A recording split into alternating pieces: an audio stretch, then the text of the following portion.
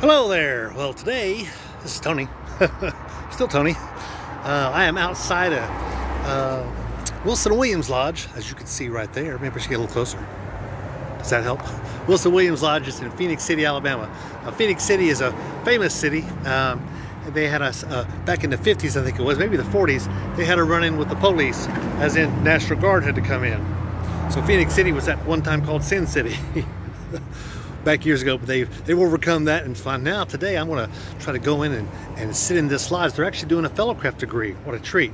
Now obviously I can't record any of that, but I do want to show you their buildings inside and out.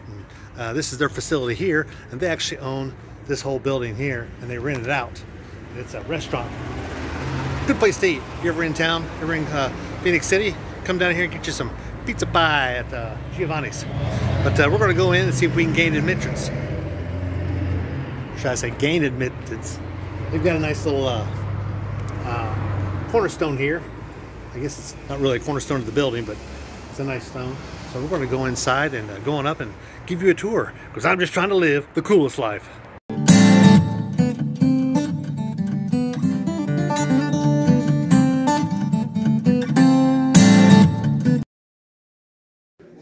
Ooh, look, we're in. They've got a dining hall there. And they got a stairwell here that I just came up from, which you might have saw the pictures of. They've also got a Yorkite, I think, that meets here. A little dark in here. And this guy here is Jerry Sanders. He's a sit master. Jerry Sanders is a buddy of mine. I've known him, well, I came through the degrees in masonry with him, so I've known him since 2013. So they got these extra aprons here. There's something different. You don't see that every day. It's got a square in his hand. These are pretty common. You see a lot of these at different lodges. They're pretty cool. Items like these.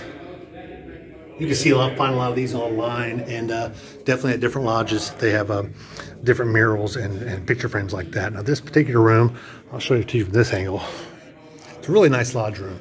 It's pretty square, which is unusual for most lodges. Most lodges tend to be a rectangle going from north to south, you know, from end to end, not in our case east to west, of course, but from where the master sits. And typically in a Georgia lodges, no matter where you come in most lodges, wherever you come in, the master's chair is across, the furthest one away, facing the door. This would be called the, I don't know what they call, inner door, outer door, outer door. You come in from outside, that would be the door you come in. They've also got a doorway on the other side there that goes into the dining room, so it makes it real convenient for brothers to go to the dining room and come back. Typically, most pictures that you see up here on the wall are going to be past masters of this particular lodge. Sometimes if they gain another lodge might go dark or merge, they will sometimes put their pictures up too, but they won't intermingle them. They'll put another section up. They've got some excellent seating in here. Definitely old school seating, theater seating. Lots of room. Lots of room. This, of course, would be where the junior warden sits, and you can see the ornateness of some of these. It's a really nice piece of woodwork there. Looks like they've got a stone here. That's what you would typically knock on. And of course the chairs are all going to match. When I say match, they're not going to match these chairs. This chair here is going to match that chair. Which of course is where our senior warden sits. As you can tell by the symbol here, it's different than that other one. Looks like they've got a staff here. Nothing too different from it. They've got their columns. This column is here is about 7 feet tall, because it's about a foot taller than I am. They got the two globes here. Terrestrial, celestial globes. All different work. It's definitely older one. You can tell by the just the way it looks. It's definitely an older one. Now this is dedicated to a person that came from this lodge that also became Grand Master for whatever state they're in. You'll see this. This is pretty common to see, because they're going to have his jewel, which is here, and of course the apron he wore.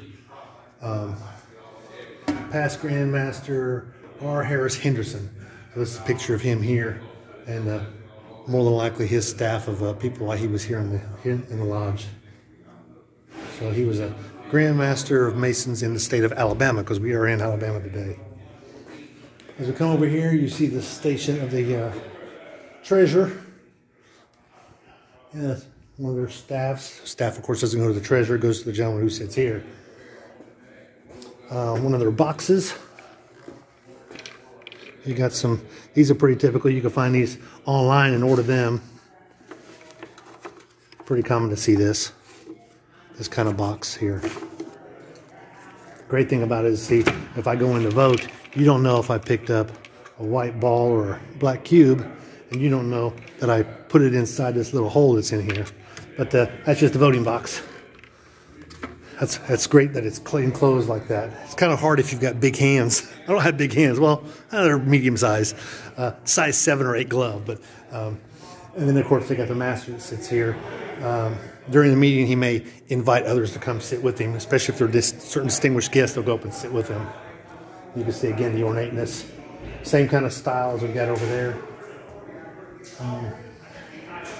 And then let's look at their altar. Really nice altar. I really like the different.